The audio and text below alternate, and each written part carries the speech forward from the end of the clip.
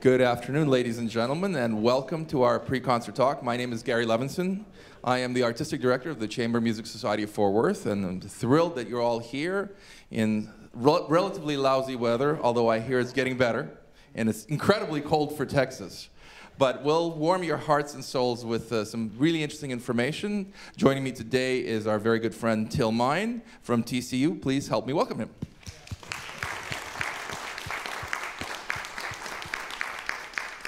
Thank you, Gary. Thank you.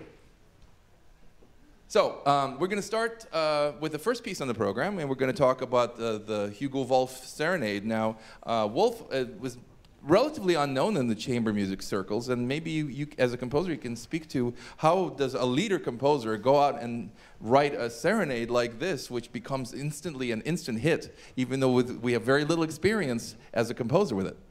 Well, as a composer, I can tell you that I enjoy writing in very many different genres, but Wolf I can't speak to except to say that he was a genius. Like many of these late Romantic composers, he is 2 generations older than Mendelssohn and Schumann, who we will also be listening to. But Wolf, I would think, as a genius leader composer, he would be able to be facile in many different areas as well. And something that people ask me all the time is, well, what instruments do you play? Because don't you have to play them to write them? And the short answer is no, I don't have to play every instrument, and neither would Wolf. So he would have figured it out. Wonderful. So the thing that I always find very interesting about this, when I was in my quartets of playing days, everybody was asking for the Wolf Serenade, and very few people actually knew that he was a leader composer. And the leader, unfortunately these days, his leader is not nearly as well known, for example, as Schubert's leader.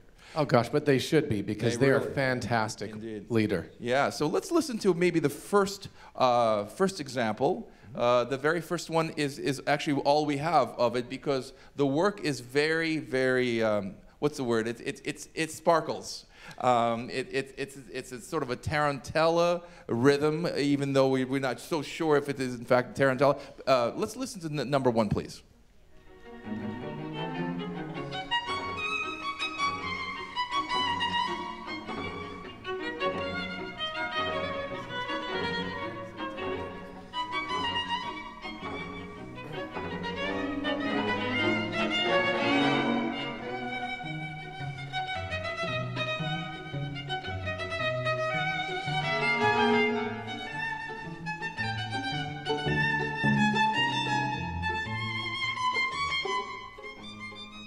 So you can see that this is not the most serious music, and certainly would never be confused with Schumann or Brahms or anything like that. Now, maybe, could you tell us about the work itself, and why is it so short? Because I hear that he composed some other music that never made it into the final version. Yes, that's true. So Hugo Wolf, when he wrote this piece, he was working on other movements as well. And so this is the only one that actually emerged as a concert piece that we play. And another portion of a movement, maybe 40 measures worth, was discovered, and it bore the inscription Tarantella on it, which is supposed to be like a folk-like dance in 6/8. But what I found really interesting when Gary and I were talking yesterday over the phone, he said, well, this movement we're going to hear is a tarantella. And I said, well, no, it's not, because the other one is a tarantella. Well, it turns out they were both very similar to each other. And again, this is the only one that actually emerged and became the popular piece, and the other one is just somewhere in a dustbin, probably. But it's just a single movement. Now, the next piece we're going to hear, though, is a multi-movement string quartet, and it's by Schumann. And I always like to give the dates of the composers we're talking about, just so you get a sense of when they lived. Schumann was living from 1810 to 1856. Wolf, by the way, was 1860 to 1903, so he's much later. With Schumann, these 3 quartets, we have another composer who is not particularly a string composer. Naturally, we know he wrote symphonies, and then primarily he was a piano composer, because he was a pianist, a concertizing pianist himself, and he wrote other lieder and so forth. But Schumann, with this, he sat down in 1842, to write 3 string quartets simultaneously, the first and the last that he would ever write. They're all under the opus number, opus 41, And he wrote them simultaneously and apparently intended them to be like a cycle of string quartets that you would play all three one at a time. And so the one that we're going to be listening to is Opus 41 number 1. Apparently he wrote it last, but he intended it to be the first one played. So it has a imitative opening, which is kind of canonic or fugal in a way. And even though there's romantic harmonies in there, to me, it has kind of like a Bach-like feel. And we can talk later about why that might be the case. Let's go to number 2, please.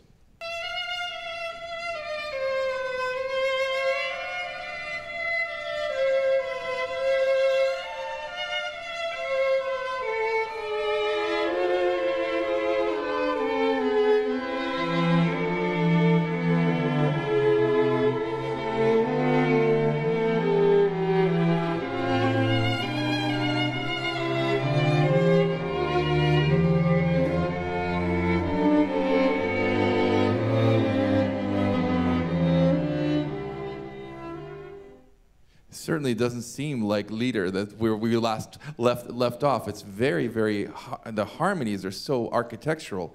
What's the premise here on these quartets? Well, I'll just speak first at least about this movement. The premise, I again feel this very Bach-like, you say architectural. Well, Bach, of course, was the great musical architect. Exactly. And so we hear each of those instruments in that first portion, the introduction, entering one at a time playing the same material. Not exactly a fugue, but maybe more like a canon, like a loosely structured canon. And that kind of imitative texture comes straight out of Bach's type of music. It's just so interesting because if you look at his piano writing, very rarely does he do that in his writing, and certainly in the symphonies, very rarely. But the premise, I guess, I was referring to, is if you look at the program notes, which are so wonderfully written, he was studying the well-tempered clavier, and Till and I, when we were preparing this talk, we were kind of trying to speculate: is he writing this imitative counterpoint to kind of say to people, hey, I can do this too, and I can be really good at it even though it's not necessarily very popular at the time. Yeah. We need to remember that Mendelssohn, we'll talk about him later, rediscovered Bach in Leipzig only a short, maybe 20, 25 years before this quartet was penned. And so, the audiences of Germany, and really of all of Western Europe, would have been quite surprised to hear this kind of music. It really was not popular, even though Mozart, after Bach, went out and wrote fugues and things like that. But there was that period of 60, let's call it 60 years, where you just were not going to roll out of bed and go out and hear a fugue. When I was younger and I first learned that, I'd always thought Bach was everywhere at all times. Ever since he was writing music, he was famous. But that's actually not true. And so that period of 60-ish years after his death, people had forgotten about Bach, and so as we'll say later, Mendelssohn rediscovered him. People's tastes change. It's very interesting. We talked about the Mozart piano concertos. In our day, when we were students, everybody wanted to hear the minor concertos, the most dramatic and the most interesting. But in Mozart's time, they wanted to hear all the major concertos. They were the most beautiful and easiest to listen to. Right. So should we talk about this next example? Yes. What we just heard a moment ago with that imitative opening was just an introduction, and then Schumann launches into the real meat of the first movement of the string quartet. What we'll hear now is a new key, so we'll have, isn't that what we're going to, transition to F major. To F major.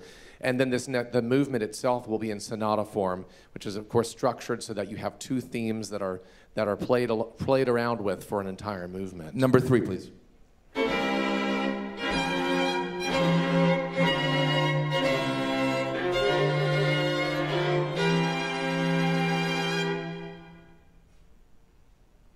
So,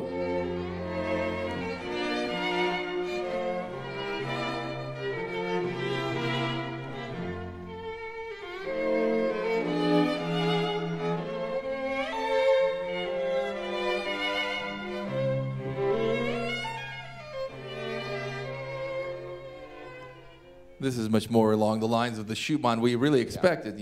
It's charming, and it has this wonderful love for Clara, which really pretty much permeates his entire output since he met her. Let's talk about the scherzo. Now, the scherzo in Italian means joke, and the scherzo replaced the minuet and trio right around when should we say, at the end of Haydn? Yeah, I was looking into that, and I would say that Haydn was already writing scherzos, but typically in the classical period, we expect it to be minuet and trio. You know, usually it's the third movement of a four-movement piece, and it's something light. So you have an A-B-A structure where you have they play something light in the 3-meter, then something else comes in the middle, and then we hear the first music again. And that basically, this is now what then Beethoven was doing with his scherzos and his symphonic works and other pieces, string quartets. And so Schumann now is using scherzo, but also using the term intermezzo, which is interesting. Yeah, interesting, because intermezzo is just kind of something maybe you would think of as almost a palate cleanser, an oral palate cleanser for the music. And in this intermezzo, it's actually very interesting. I want to talk to you about the stroke you're going to hear. The stroke is called ricochet, and there's pretty much 3 strokes in the string repertoire that are off the string, and they're basically designed to articulate for an audience. Keep in mind, in that room, that's his work room, but he's not really going to have a concert hall even the size of this room. Most of the rooms these quartets would have been premiered and listened to would maybe fit 40, maybe 45 people. So the articulation would be not that important, but certainly not the same thing as playing everything on the string. So this is a bouncing stroke that is actually better suited to the new bow, called the tort bow. The Baroque bow that Schumann would have known, but certainly would not have used, that Mozart used, is a concave bow that is bent this way. And the bow that we're all used to is bent this way. So listen to number 4, to the ricochet stroke in the scherzo. Number 4, please.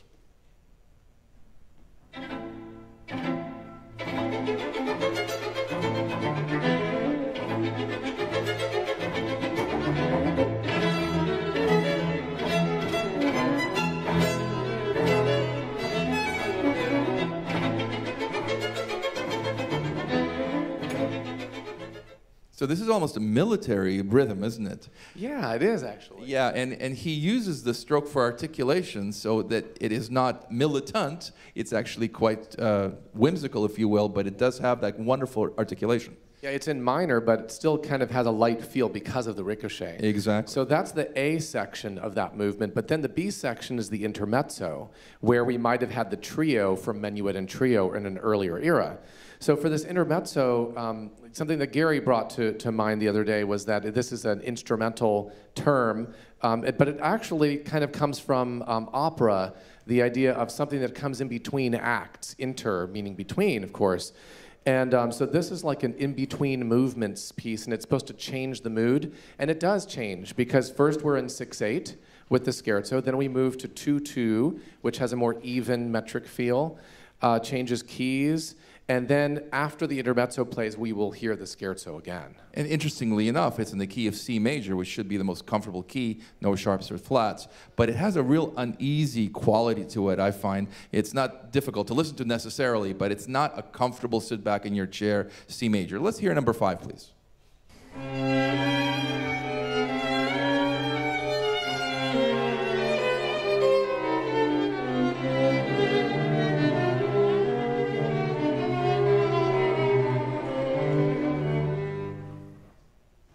So let's go maybe to the slow movement. Yeah.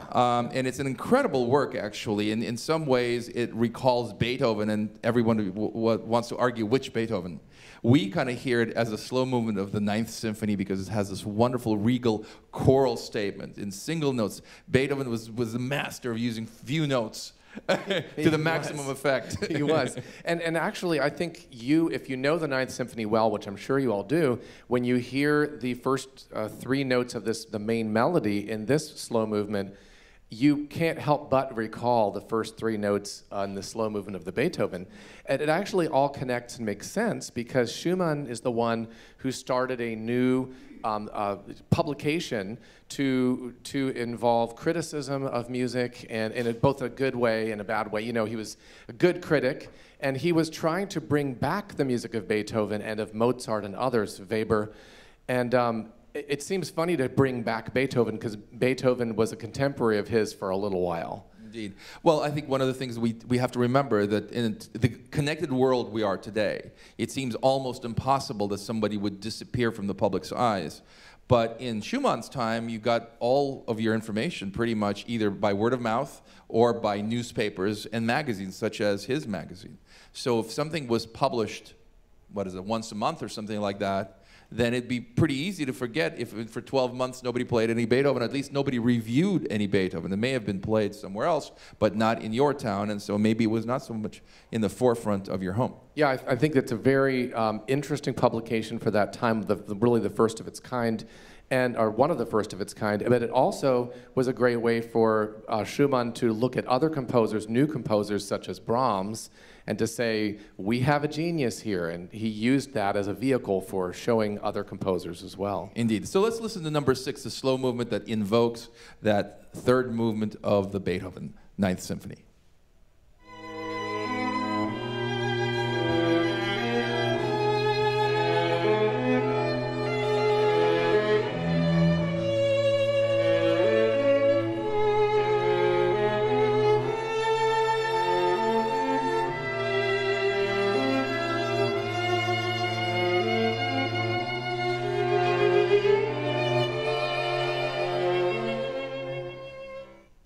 I love how he treats the viola here. And I'm a violinist talking. Oh, tell me about it. What do you want to say about the viola? Well, you have 3 voices, including the bottom voice, the cello, and they all have exactly the same rhythmic pattern. It's sort of a chorale-like motion, very slow. And the viola gets to comment on that motion and say, no, I've got this, and I've got... It's almost like a musical guide through the chorale, isn't it? Oh, very good. Yeah. Yes. It's really fun. All right, let's look at our last movement, which, of course, is a complete contrast. Perpetual motion, and Schumann is notorious, at least in the symphonic world, for writing really, really awkward music. Possibly because you saw the picture of him at the piano. He spent a lot of time writing at the piano.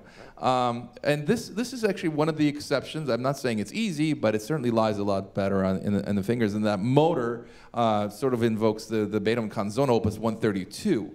Sorry, the Opus 59, number 3 of the quartet. I'm looking at the wrong notes. And I think it's really interesting the way he sort of ends this quartet. Again, we have to remember he's in some ways experimenting. He never wrote a quartet before. And here it is, this wonderful masterpiece that came out of his... It's a masterpiece. This motoric motive that we get here, it's really exciting. It's an exciting end to this quartet. For sure. Let's listen to number 7, please.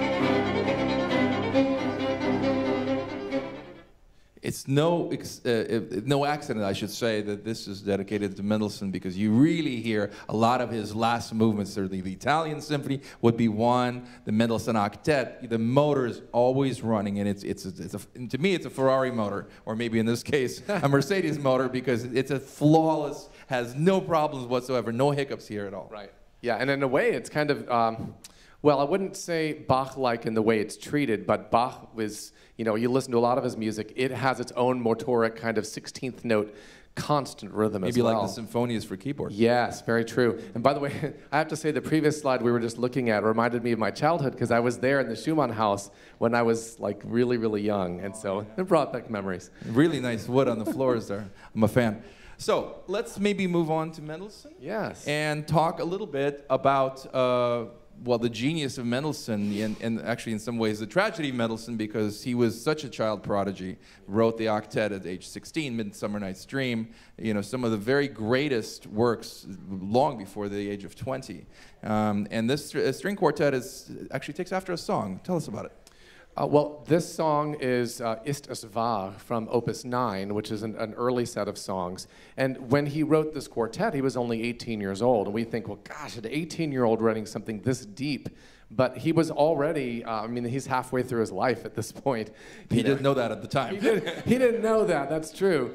My wife made that point earlier today to me. But this is a very precocious and brilliant composer. And of course, he's not just a composer, he's also a conductor, and he's the one who brings Bach back into the limelight. His talent is really mind-boggling. Let's start with the fact that he had an incredible musician in his household. His sister Fanny Mendelssohn was one of the very great pianists of her time. And then, of course, he played violin and he played piano. And he was also very fortunate in that he had an orchestra in the house. You know, his grandfather, Moses Mendelssohn, was a very wealthy banker, and they had a really nice place to live in Leipzig, and then he had an orchestra, so he could actually experiment with a lot of these works, including the chamber music. Right. So he was able to have people in the house and experiment with songs like that. So why don't we hear the song first? This is example number 8, please. 8. Ist das wahr? Ist das wahr? Dass du stehst dort in dem Laubgarn an der Weinwand. So pure leader and something that's so wonderfully intimate in this picture. It's such an intimate picture as well. So let's move on to the quartet. And the introduction is quite slow. And we do hear this introduction, but the way he treats the strings, he's just a master of the instrument because he's able to get the color of the strings. And what I love about is the viola commenting with those long E's on the introduction. So the vocal quality of the instruments, I mean, in the end, I was always taught the reason all of these instruments were invented is to imitate the great voice. And I think in this case, Mendelssohn does a wonderful job showing us how to do it. Let's do number 10, please. Number 9.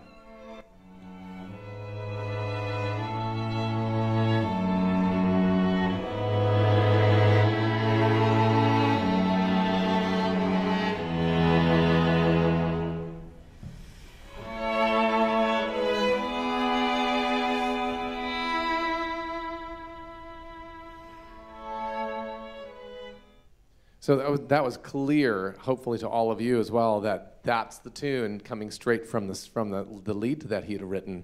And I think we've mentioned this before, but was it Stravinsky who said, great composers borrow and good composers borrow, great composers steal? There you go. He stole from himself at that point. And so the great composers also steal from themselves. Yeah, that's true. You know, this is such an interesting thing, too, because when we were talking about this, you know, when you talk about chamber music, probably the most famous song that became a piece of chamber music is Die Forellen, the Trout Quintet, and written by Schubert some years later. But I mean, this is such an incredible testament to the human voice using 4 instruments. It's really beautiful. Our next example is the Allegro, the first melodic idea. It's a dotted rhythm, and it's got a lot of imitative counterpoint, doesn't it? And it's very interesting that it has Mendelssohn's lightness, but sort of the structure of Beethoven, and also a certain urgency to it.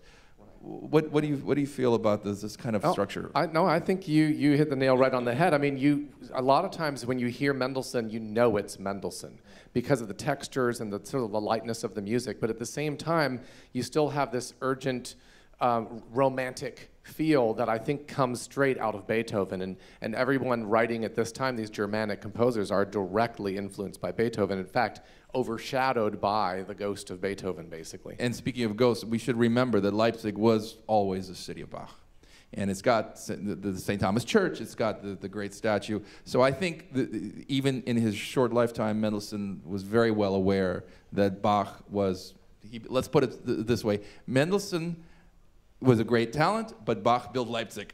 Right. So yes, let's hear number 10, please.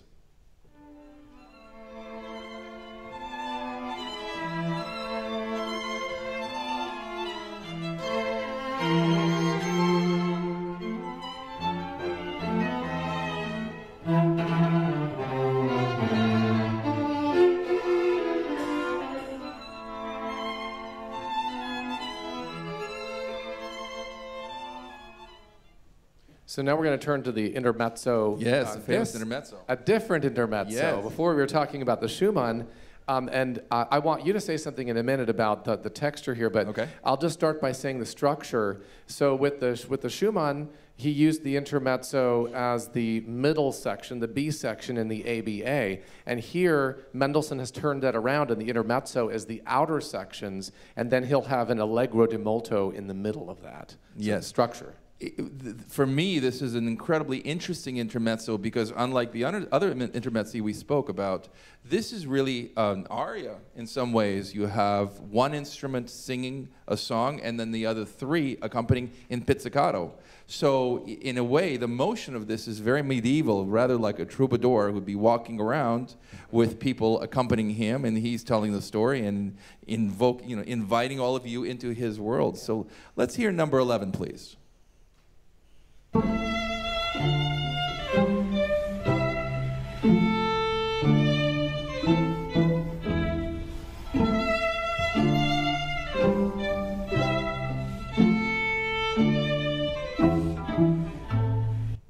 Incredibly simple, but so beautiful and so poignant music. Yeah. Yeah. In the last movement, so we have more scherzo-like writing, right? But it's more decisive here in the end of this intermezzo. What about the allegro di molto? So the allegro di molto is the middle section, this B section that I've been talking about, in between the two intermezzi. And this one, to my ear, it reminded me of a scherzo that we heard a couple concerts ago, just maybe because it had a little bit of that almost a ricochet feel in the middle of it. And so I was reminded of the Schubert scherzo from Quartet Number 1 that we heard the other, or from 12 rather, 15. You know, we could actually talk about the different kinds of scherzos. I'm always struck that Beethoven's scherzos, and then even some of the scherzos written by Brahms after him, are rather dark.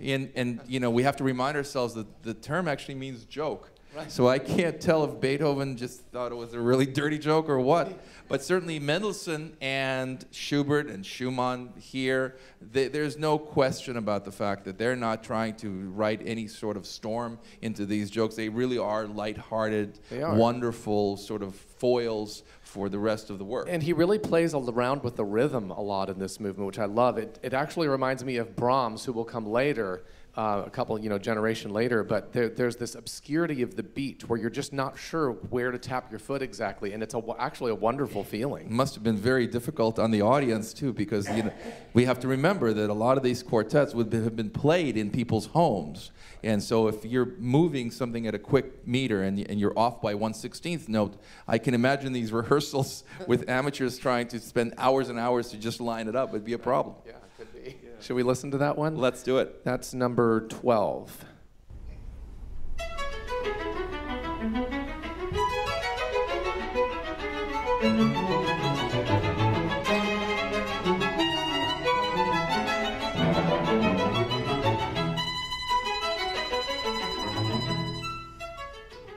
So it's very fleeting and very quick. In a way, it invokes the term the hemiola, but most hemiolas are much slower. So a good example of hemiola would be a 6/8 that is suddenly in 3. So instead of 1, 2, 3, 4, 5, 6, be doing 1 to 2 and 3 n.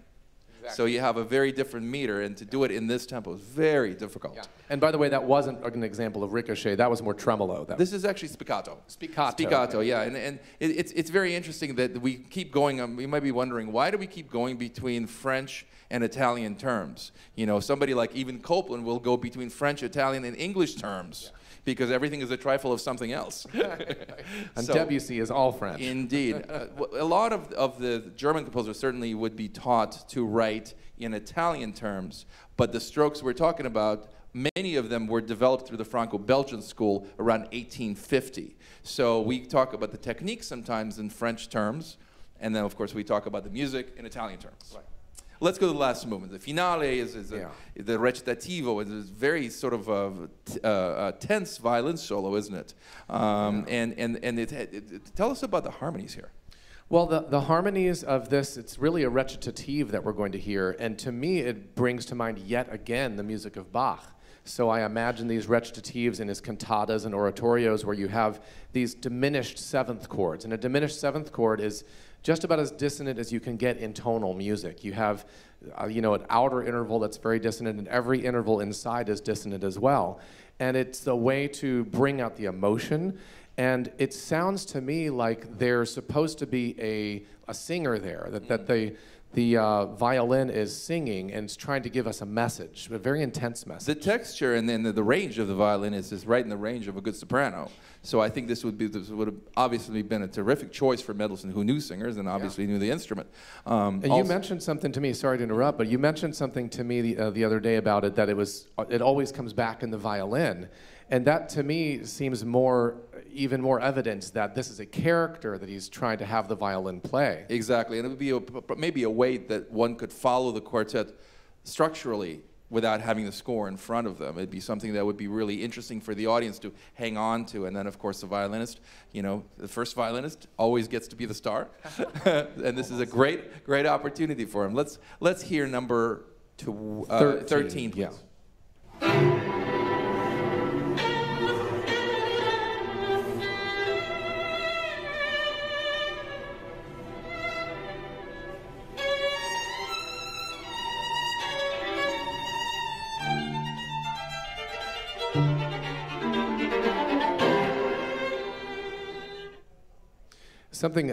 Another thing we talked about earlier was Gary said to me that he thought that this was over-dramatized and that maybe it's supposed to sound, maybe comic is the wrong word, but just too much. Well, I would say more of like a soap opera, like an opera buffa. I mean, right. Basically the idea that Mendelssohn would not be capable of writing real drama is ridiculous, because right. He's spent his whole career being able to create just about anything at a very, very high level. But here, I think what he's trying to do is invoke what Weber may have invoked in an operetta, or something that you might get in Merry Widow some years later.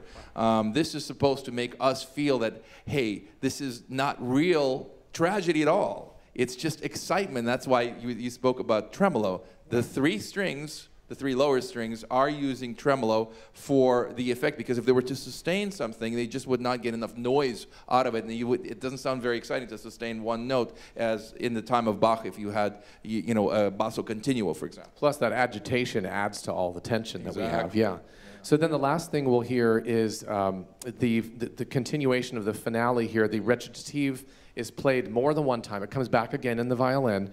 And then toward the end of this piece, there's a wonderful section that is a fugue. And it's just such a beautiful, once again, Bach-like way of creating this texture where each instrument gets to play the same melody one at a time. And the counterpoint is just beautiful. And then finally, what I find surprising about this piece is that he comes back to the Ist es wahr kind of song material.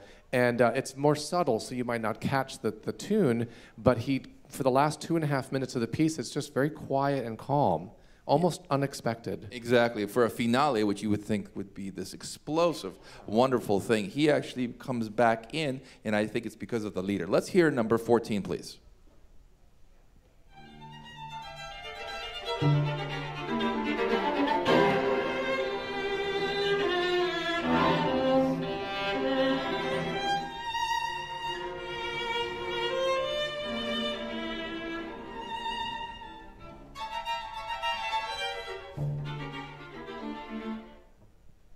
So basically, this is sort of a bookend ending both to our talk and to the program. But the roads leading to Italy, I think you hear from these examples, and I know you'll hear it during the concert, that you have two German composers and an Austrian composer that really understood the vocal quality of Italian writing and really the culture. And I think that you'll really enjoy this. Thank you, Till, very much. Thank you so much. And enjoy this. Thank you. Thank you.